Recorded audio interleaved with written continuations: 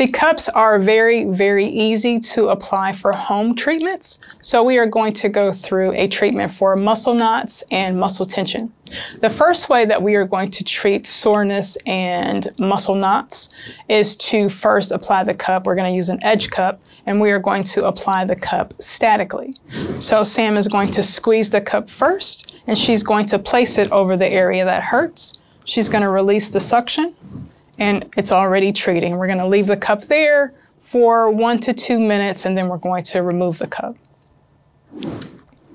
The second way to treat for muscle knots and muscle tension is a dynamic cupping treatment. So with this, we are going to, again, squeeze the cup and place it on the body.